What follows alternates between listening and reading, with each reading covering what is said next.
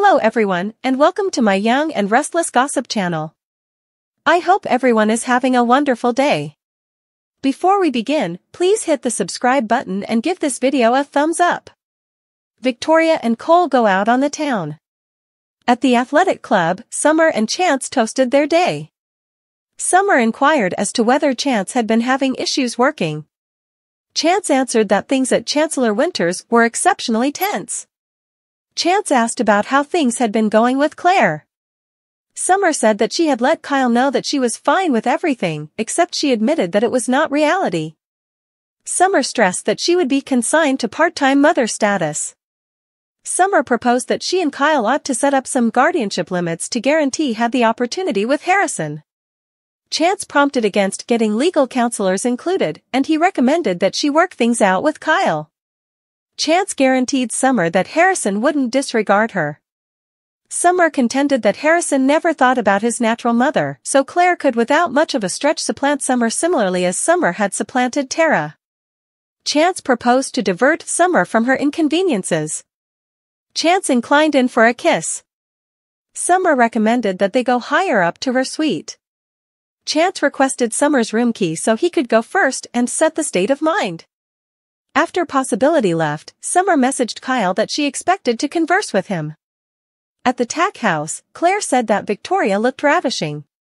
Victoria inquired as to whether the dress was to an extreme for her date with Cole. Claire detailed that Cole had a Goliath smile all over when he had said that he and Victoria were going out. Cole showed up.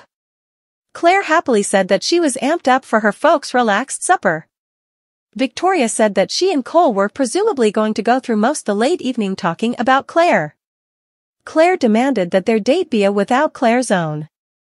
Claire said that she would not hold up. At society, Mariah inquired as to whether Tessa was prepared for their night out. Tessa gloomily answered that she needed to cover for somebody at the eatery. Mariah proposed to find a spot at a table without anyone else and watch her better half do her thing. Claire called society and requested that Tessa ensure that her folks got a peaceful table and a container of champagne. Tessa energetically blamed Claire for playing relational arranger. Tessa explained to Mariah why Claire had called. Mariah said that Claire was being sweet, and Mariah really regretted having given Kyle a difficult time about Claire turning into Harrison's caretaker. Mariah said that she would be able to relate to Claire tracking down her folks in her 20s. Tessa said that Claire was attempting to fabricate a nuclear family she won't ever have. At the point when Victoria and Cole showed up at society, Tessa let them know that the champagne on their table was politeness of Claire. Victoria and Cole plunked down and toasted their future.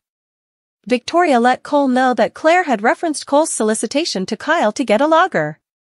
Cole said that they had vowed not to discuss Claire. Victoria proposed that they discuss when Cole would be getting back to Oxford. Cole said that Claire was a major part of why he had stayed in Genoa City, yet he was too inquisitive about what could occur with Victoria in the event that he remained. Victoria said that she proved unable to deny their developing association. Cole said that he hadn't had a serious relationship in quite a while. Victoria said that she had been in a comparative spot. They concurred that they were both firearm bashful. Kyle showed up at the attached house to give Claire her wallet that Harrison had found. Claire said that Kyle could have just messaged her, and Kyle said that he was upset for messing with Claire. Claire said that Kyle was not irritating her, and she had quite recently been preparing to peruse a secret book. After Claire griped that the books she had been perusing were unsurprising, Kyle recommended that Claire compose a book herself. Claire inquired as to whether Kyle needed some tea. As Claire and Kyle drank tea, Claire related that her Auntie Jordan had constrained Claire to pay attention to the plots of wrongdoing books to sort out how the culprit had gotten found out. Kyle kidded that Claire would make an incredible cop or criminal. Claire said that she wasn't keen on one or the other choice, and Kyle answered that he was happy on the grounds that he would have rather not tracked down one more babysitter for Harrison. There was a thump at the entryway, and Claire welcomed Mariah. Mariah said that she had seen Claire's folks at society and figured Claire may be forlorn. Mariah offered takeout food and margaritas. At the point when she saw Kyle, Mariah inquired as to whether she was interfering with something. Kyle said that it seemed like they required a ladies' night out, and he pardoned himself to return to Harrison. Kyle accepted Summer's text requesting that he talk. Mariah let Claire know that they shared a ton for all intents and purpose, since she had an insane youth. Mariah made sense of that she had been brought up in a clique and found her genuine mother in her 20s. Mariah trusted that she was verification that Claire could make do and be damn blissful. Claire said that she hadn't thought there was anybody who might comprehend. That's what Mariah said to empathize on adolescence injury. Mariah was Claire's lady. Mariah said that Claire appeared to be getting along nicely. Mariah inquired as to whether she had intruded on something with Kyle. Mariah said that Kyle was quite possibly of her dearest companion, however she had her highs and lows with Summer. Mariah portrayed Summer as being the cause all her own problems now and again. After Mariah left, Cole and Victoria got back to the tack house. Cole conjectured that Claire had hit the hay to give her folks some protection. Victoria said thanks to Cole for supper, and they kissed. Victoria inquired as to whether Cole needed to remain for a beverage. Cole said that he needed to remain more than anything, however he would have rather not surged things. Cole left. At the athletic club, Summer got a text from Chance saying that he was prepared for her higher up. As she prepared to go up, she got a text from Kyle requesting to meet in the first part of the day. Mariah got back to society and told Tessa that Kyle had been at Claire's home. Mariah said that her discussion with Claire about their insane young lives had been fantastic. In Paris, Audra showed up at Exhaust's lodging. Audra requested that Exhaust tell her beginning and end that had occurred with Ashley. Exhaust informed Audra concerning Ashley's different characters and how they had come about because of a cooperation Ashley had with Alan's twin. Exhaust made sense of that the characters had gotten confounded and thought Exhaust had caused the injury rather than Martin. Audra said that she was unable to envision how panicked Ashley had been.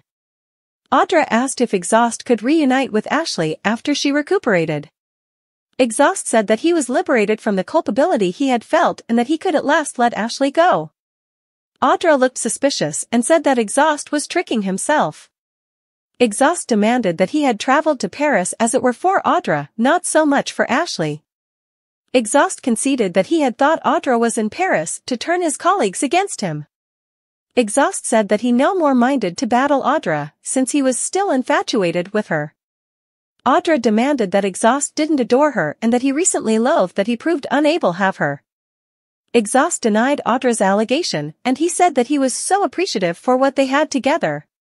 Exhaust said that he had loathed neutralizing Audra, and he had understood that all he truly needed was to accompany her. That's what Exhaust said, assuming Audra needed Glissade so a lot, he would give it to her. Audra expected Exhaust's proposition was dependent upon them reuniting. Exhaust said that he would leave as chief in the first part of the day, in any case. Audra said that leaving wouldn't be essential since she didn't need a payoff or remunerate from Exhaust. Audra admitted that she had covertly been persuading the board to permit an unknown financial backer to purchase out Glissade. Audra said that she would before long be in charge of the organization. Audra inconsiderately said that Exhaust had lost, and that's what she trusted. It harms like damnation.